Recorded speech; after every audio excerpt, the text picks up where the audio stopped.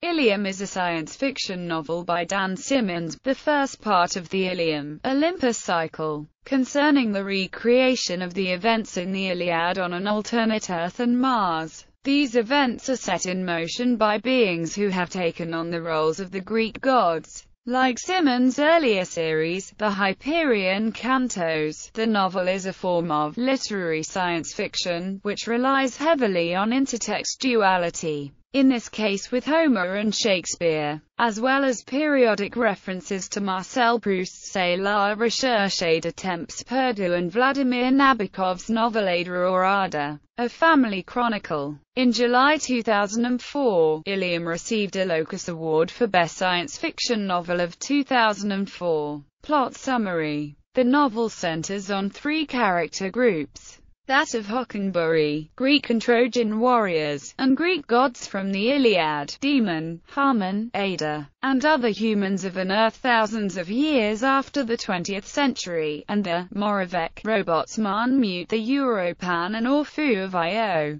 also thousands of years in the future, but originating in the Jovian system. The novel is written in first-person, present tense when centered on Hockenbury's character, but features third-person, past tense narrative in all other instances. Much like Simmons's Hyperion, where the actual events serve as a frame, the three groups of characters' stories are told over the course of the novel, and begin to converge as the climax nears. Reception. Ilium won the Locus Award for Best Science Fiction Novel in 2004, and was nominated for a Hugo Award for Best Novel that same year.